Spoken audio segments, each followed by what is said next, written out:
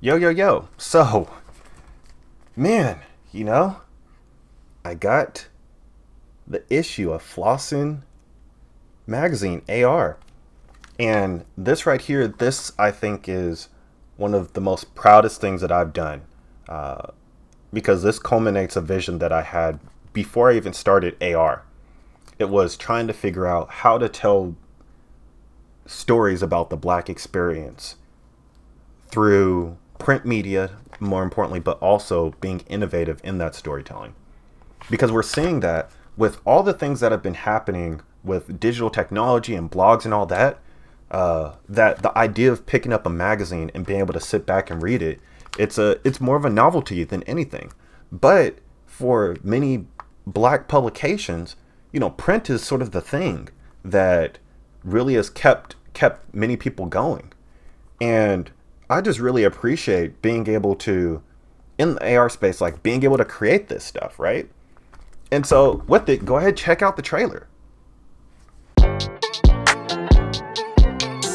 I have a dream. I have a dream. I have a dream.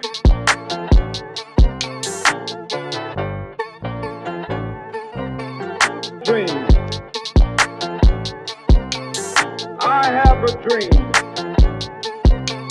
I have a dream.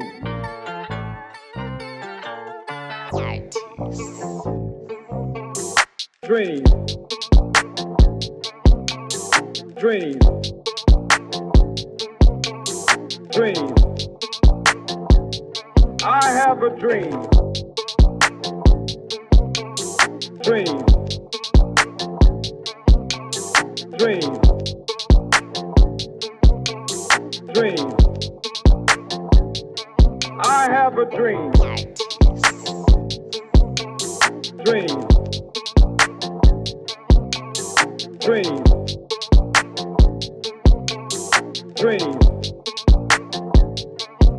I have a dream.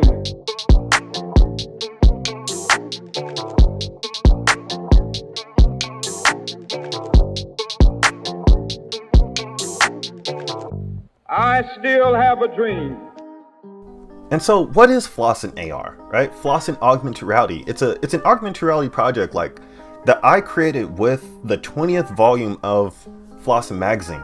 And Flossin Magazine, it's a 15-year-old Black-owned media production company in Portland, Oregon that, they just take pride in hard-hitting journalism, exploring issues pertaining to Black experiences in the community and across the nation, particularly all the stuff that's happened over 2020.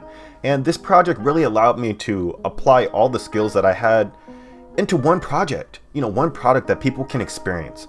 And often I've had to compromise between doing design work and going to print and keeping it digital and all those things. But with this, I literally got to do every single thing that I can possibly do as a creator for one piece, one experience. And I think the AR piece really made it possible for that. And, like looking back at it all, like this probably, this definitely took it took 14 months to complete.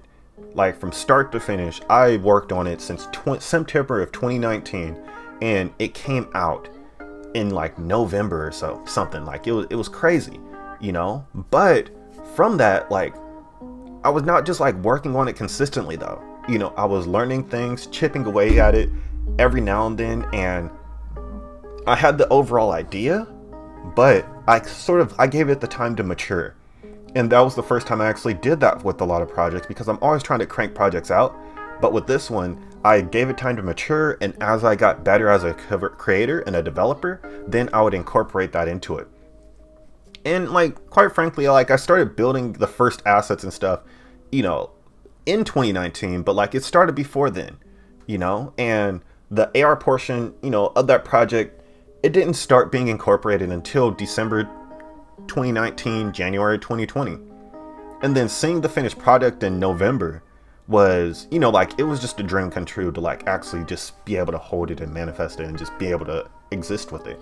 And it, I had a vision to incorporate digital and print media into something seamless. and highlight the aspects of Black experiences that we just wouldn't see in this type of work. You'll see print. You probably won't see any Black people in AR. Like, that's just the reality. And as a Black creator in it, it's hard. If I don't create it, who will? You know? And so, you know, that was, it was just such a far-fetched idea for like other people, even the editor at some point, right? Like, it was just out of left field, you know? But like, it was something that I had the opportunity and potential to do. And for me, it was a challenge trying to figure out what I could do in this space to mitigate the realities that people have, or the preconceived stereotypes and notions that people have about Black creators and Black media companies and stuff, right? They think it's low budget. They think it's trash. It's, you know, not up to par. But this is an antithesis of that. You know, it's innovation in storytelling with Black people at the forefront. I always like to reference Afrofuturism. This is Afrofuturism right here. You know, you have innovation with Black people included, not excluded. And, you know, it's something that, like, I knew I could build. And if I was given the opportunity, I could do it the way that it's supposed to be done. And, you know, I have years of experience, like, building up the skill set. But the reality is that, like, just me as a Black creator, somebody that's self-taught, and, you know, just often, just like, opportunities just didn't fall in my lap. Literally, like, this is just something I pitched to an entity that needed help with things. And this was the only place that would hire me, you know, and I created it with them. You know, and I'm really grateful because, you know, Flossin Media and John Washington specifically, you know, John Washington and Fawn Aberson, like, they invested in me so that I could pursue this. And these visions are the things that improve the offerings for the things that they have for their clients, more importantly. But it paints a landscape for many people to follow when they think about this stuff, right? Like, this is the idea of, like, what is storytelling, right? How do you use storytelling in AR? Because that's the thing that people have been trying to figure out. How do you tell stories with AR? How do you tell stories about the Black experience? How do you do both at the same time? Like, this was an exploration of that. And to add some context of, like, what this project required, you know, in order to, like, realize this vision that I had, I needed to build the augmented reality app and the AR experiences and all the assets and all the stuff that, like, sort of came with that, right? There's illustration, 2D animation, 3D animation, graphic design, storyboarding, software development, UI and UX design, logo design, podcast production, motion graphic animation, audio mixing and mastering, sound design, web design, game design and development, video production, photography, 3D modeling, augmented reality development, creative direction, art direction, animation direction, motion capture, and even facial capture animation. You know, like, these are all the things that I developed along my journey, and I have, you know, failed time and time again to use these skills in a professional capacity. Literally, people just would not hire me to do this stuff. And so, you know, the fact that people wouldn't hire me, like, it was unfortunate. It sucked, right? I had this stuff that is valuable and people didn't see the value in it. But then they find somebody else that doesn't look like me that can do the same thing or something that's less, and then they'll pay them for it. And it's like, dude, like, come on now. Like, and so, you know, that's why it's like, I'm forever grateful for, you know, the opportunity that Flossin gave me, because this is the vision that I saw in my mind years ago, and I was actually able to realize it with time and the support that I needed. And more importantly, like, I'm fortunate to just, you know, have connected with the community that appreciates this type of stuff, even if they don't understand it. And, you know, to create this project, because it gave them an opportunity to create something that no one else would, and no one else could at that point. And for that, like, I am forever grateful, right? Like, forever, because this is something that, you know, I really appreciate it. And, you know, I think this really speaks to my journey as an AR creator and developer, because last year, like prior to COVID, things were just, it was just different, right? Like there were like just things were just so up in the air in many areas for me. Like I was a personal trainer and a wellness coach and was trying to, you know, make ends meet. I was making like $12,000 a year, if that. And I was trying to find a way to just like get myself in the creative industry. And to be honest, like I wasn't even trying to make money. Like I was just trying to just live comfortably in Portland and use the skills that I had to just like pay bills. Like that was it. Like it's just been a grind, man. Like until this point, like, you know, most of the things that I was trying to do was just to find validation of just the skills that I had and the vision that I wanted to pursue. I would say that one clear mission that I had for my career was to just find an entry-level position at a creative agency, or, you know, just anything adjacent that would allow me to just learn more about the industry and fine-tune my skills. Like at the bare minimum, I just wanted to just be able to use my creative skills, use Photoshop at work, you know, rather than just like using them as a hobby.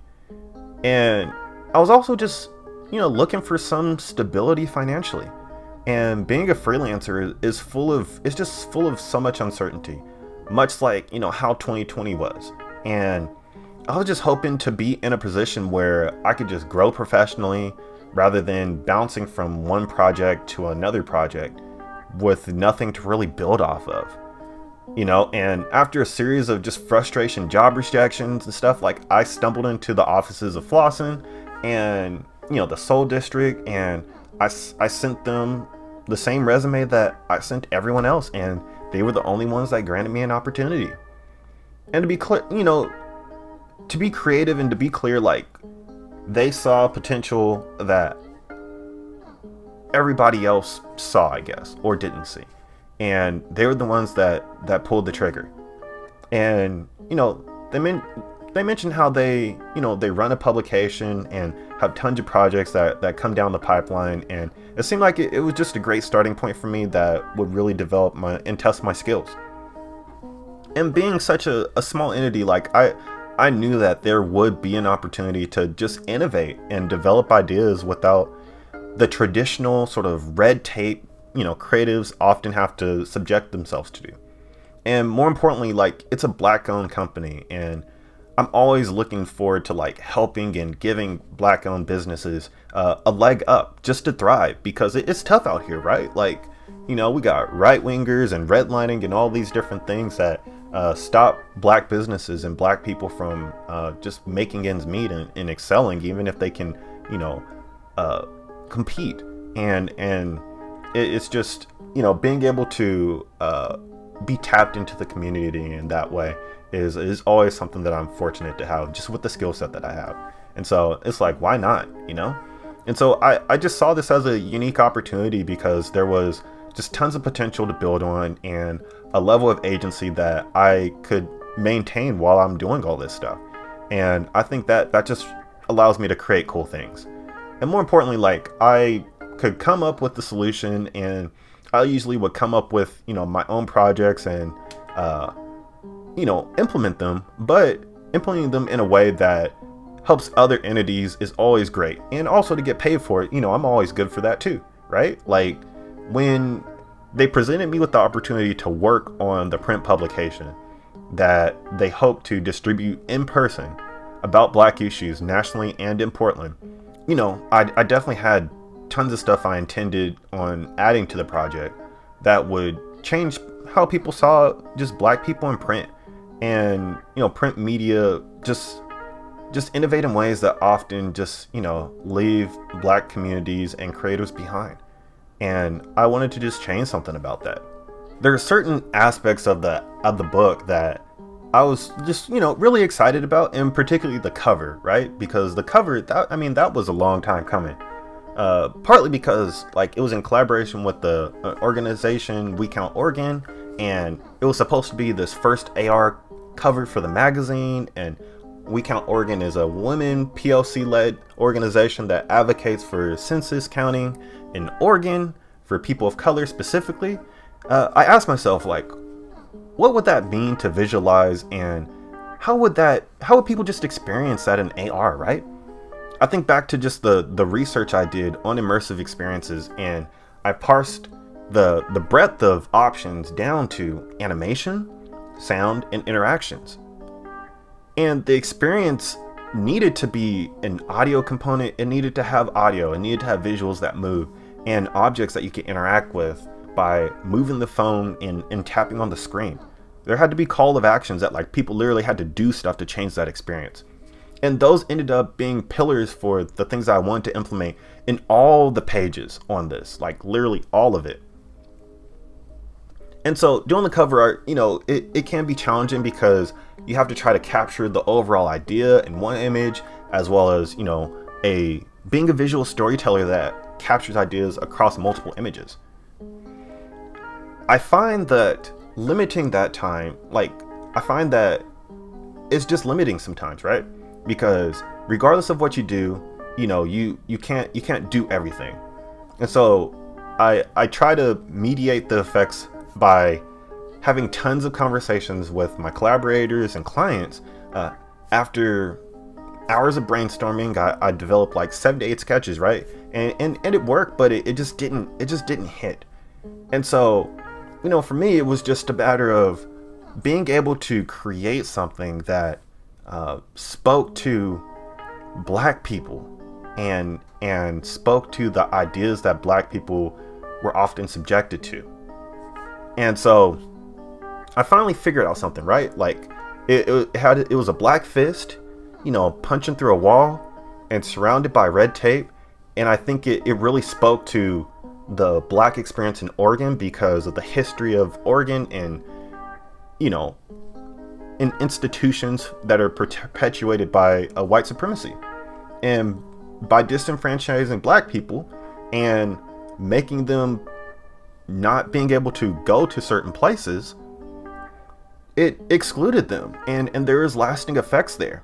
And I really liked it. And after showing it to Flossin, you know, like, we proceeded to animate it as a sequence and made the cover more dynamic and all these different things. Like John Washington, the editor of Flossin Magazine, wanted to just make it edgy and speak to the pandemic and really the lack of empathy from the White House. And he wanted to make a statement. And by doing that, you know, like me, I'm the edgy dude, right? I made Pokemon Twerk Team, you know, all those different things that sort of are on the internet. Like, I had a part in some of it, you know, and part of that is like part of my identity, right? And I can't shy away from that. And so from there, I sort of took the idea, put Trump in it, like did all these things, made it sort of this Rambo-esque characterization of him during a pandemic, really just wreaking havoc. And that it was what it was, right? Like, and I thought it turned out pretty good. Like, it transitioned well and all those different things, but the client did not like that. Kid you not, the client was like, nah, this is not something that we want, you know, to represent us. And, you know, that they wanted to go a different way. And after hours and hours of work and like building this thing out, we ended up we had to go back to the drawing board for it. And, you know, stuff like that happens, right? Like, it happened with the Invent the Future, where I had, you know, Garrett Morgan coming out with chains, and then he pops out and hulks out, breaks the chains, and does some Kai Blast, right? That worked, but it didn't because they just didn't see it being applied that way. And it's unfortunate sometimes, and you know, what can you do? Like, you can't really do much about that except for, you know, go with the flow. And so I went back to some brainstorming meetings, and after all that, you know, for the AR stuff, like, we ended up just like going with something really simple. And so, you know, still having the sound, having the motion interactions, I just stuck with 2 of them. I took the cover image, I sort of put in an animated loop in After Effects, and from there, I really just wanted to portray just Black power and having a crowd say Black Lives Matter, and having 3D models come to life and pumping their fists out and showing what they needed to do. And, you know, all that stuff, like, got to tap in with Mixamo, got to do a lot of different things for motion capture to just capture this, because it gives you an idea of the visceral nature of what all that stuff looks like. You know, you're not able to do that during a pandemic, but you could do that in the comfort of your home and still have that experience through AR and just a variety of other things, right? And so that's just what happened. And so from there, like, John was really passionate about the potential of this and what it could stay. And so what we ended up doing is just taking all the stuff that got rejected that John liked and adding it to his letter to the editor. And quite frankly, like, that really set the tone for the book, you know, because John is really passionate. And so after various conversations, I started thinking about how to capture the passion and emotion that went into the letter. You know, it is often difficult to, like, truly express how you feel with words, especially if you're not a writer. And so I got a hint from that, like, okay, what can I do that's John? And so you know, I wouldn't say that he's not a bad writer, but he's just a better speaker, you know? And so the power comes from his voice, and it's unique and has a level of conviction that stands out, like, just literally just, it's just spot on. Like, it does the thing that it needs to do. And interestingly enough, right, like, that is often what Black people have to work with, you know, their voice. If they want to be heard, they need to shout from the mountaintops until people hear them. And I took that idea and concept, and I thought about what I could do to capture that essence, you know, and more importantly, like, I thought that I could do it with AR to elevate his voice, you know, not take away from it, not change it, but literally just elevate it, add layers to it. And so I already knew that he wanted to use the Donald Trump, like, Rambo animation that didn't work for the, whatchamacallit, the cover. When I went into the office to capture some photos for a 3D model I was going to make of him, I decided to actually just capture some raw audio of his thoughts about the book, how it relates to the current social climate, and I turned on the mic and let him just do what he does best. And of course, like, he delivered, like, he hit it out of the park. Like, he did exactly what what I know him to do. And I captured a series of clips of him talking into the mic while recording some B-roll, and that gave me a variety of assets that I could work with. Sticking to the mission of adding visuals and sounds to book text, I collected animation, audio, and video for it. And now it was just time to stitch it all together at this point. With the app, I already had it built in Unity, right? And all I had to do was just make a video and with all the elements to it and connect it with image targets for the page, you know, all that stuff, right? I found that, you know, because watching videos in AR is different than watching them on YouTube or anything that you're streaming, right? You know, the interesting thing about it is that, like, the file size and the resolution just didn't need to be that. And so ironically, like, 480p video, 240p video, like, that stuff works. You know, that doesn't bloat your apps, and it provides extra space, and it still gives you that experience, because when we experience AR and we experience video in AR, it's such a low resolution, it's crazy. And so I think that, you know, because you're watching something in AR, you're looking at a small video, you know, through a frame of a small phone screen. And so often, in order to see the AR experience in full frame, you need to be a distance away from the actual AR object. And so therefore you're just not going to see those details. And that means that, you know, you're like, full HD is just not even, like, you don't need to worry about that. You know, you just can't, it just doesn't do anything for you. And so it just ended up being a great experience that, you know, I was able to build something that was hard hitting, it was authentic, it was unapologetically Black, using art and technology. It was just wild, right? it was wild. And I think when I look back at all these different things, I got the opportunity to do so much stuff that I dreamed about doing, but didn't really know how to approach it and do it.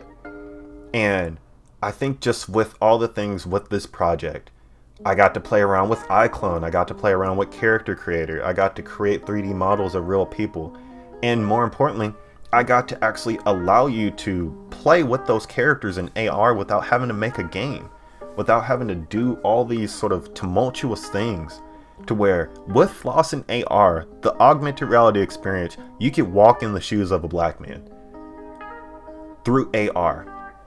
You could make him 20 feet tall, you can make him 2 feet tall, and you could walk his walk. And it's, you know, many people joke around about like Soul, and you know how the white lady was controlling the black man to be successful. I mean, you could literally, it embodies that experience in an authentic way, where you want to see what it's like to walk down the street as the editor of Flossin Magazine, you could do that. If you want to have a big black power fist in the middle of downtown, you could do that as well. Like, Flossin AR just incorporates so many different things that I just really appreciate about, and it allowed me to share in ways that I have always tried to but never really had the opportunity to. And it's just an amazing feeling to see this out in the world, because it culminates so many things that I just wanted to do but never had the opportunity to. And now that I do, like, now this is a reference point. Whenever people ask me, oh, what is storytelling about the black experience? What does that look like? Before Flossin AR, there was nothing. After Flossin AR, that's it right there. I give people Flossin AR, tell them to download it, tell them to open up the pages. You could touch it, you could see it, you could hear it, you could do all the things, you could experience it in a variety of different ways, and it still is a unique experience. And so if you haven't checked out Flossin AR, go to flossinmedia.com, go to search the App Store for Flossin Augmented Reality, Flossin AR, and check it out, tap in with it, because this is something that I think will really have lasting effects for a lot of people. You know, that experience of AR and storytelling within a page is something that I think will continue to flourish and really build and pick up on. And so with it, I really appreciate it. As usual, check out PDX Black Rose, check out Black Superheroes Matter, hit me up on Patreon, patreon.com/Iltopia. Check out the merch at shop.iltopia.com. You know, just keep you know, stucky in augmented reality. I just really appreciate the time and all the support and making it through the video. You know, this is great. And so, oh, and obviously check me out at the Future of Everything Festival, because you know, this whole idea of social impact and storytelling and AR and all this stuff, it just feels really interesting and great to finally feel like I found my place. And that place is really tapping in with the community that I think can benefit the most from this type of technology, and the access points and the opportunities that come with it, and the connections that you're able to build with the utilization of this. And so it's like, what is the power of AR? You know, it's to improve the conditions of black people in this country.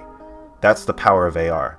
And with the work that I'm continuing to do, I'm going to try to do that in the best way that I can, either through inspiration, through opportunities, through education. I think I have the opportunity and the privilege and the responsibility to do so, because if I don't, like, who will?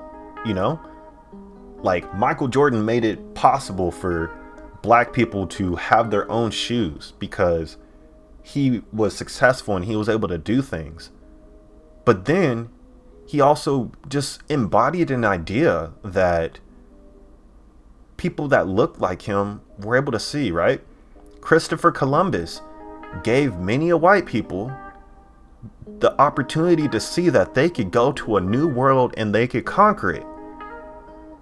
And history followed suit, right? So the idea of representation is so powerful just by existing.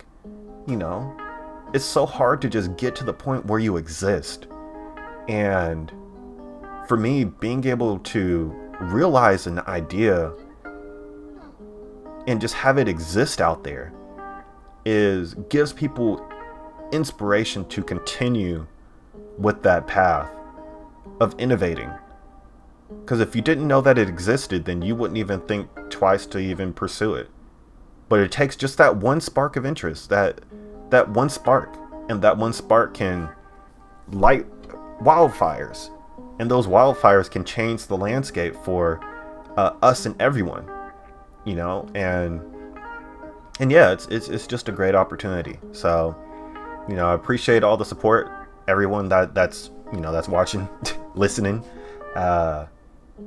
It feels like I'm sort of on a soapbox sometimes when I talk about these projects and make stuff like this, but then I always get people that respond months later, years later, how they watched the video and they were inspired to do something. And so, you know, not immediate gratification, but you know, like this is what I signed up for. It's to have a legacy and to make an impact in people's lives that, you know, they were able to come to on their own accord, and when they needed somebody to help them, albeit asynchronously, being there for them is why I do this. And so, again, appreciate everything. So that tapping with all the stuff, stuck on an island, stuck in augmented reality, and hopefully I'm able to share a lot of new exciting things that are coming on the horizon. So without further ado, adios. Yo, this is Steve from Stuck on an Island. I definitely appreciate you taking the time to check out my work. Follow me on all the social nets. Be sure to check out my studio Iltopia on all the other platforms. And if you want to get some merch, check out shop.iltopia.com.